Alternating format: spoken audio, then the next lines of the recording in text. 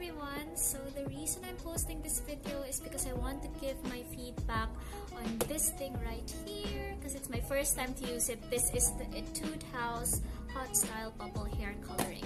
So first impressions, ang cute ng packaging niya. Like inside there's this this pink container na imimix mo lang yung hair color and I'm not really sure how you call it, parang yung solution inside the container, and then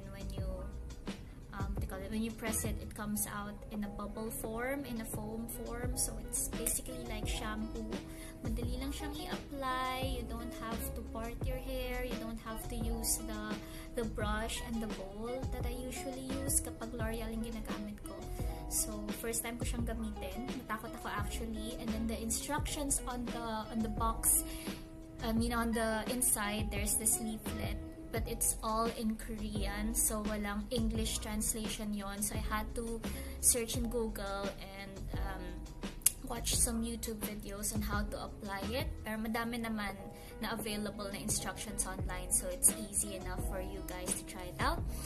And basically, I think it's a good product, madali apply, and it's true to the color. I mean, in the box, the description, like, press naman sila, diba? What do you think? Yeah, so they're quite the same.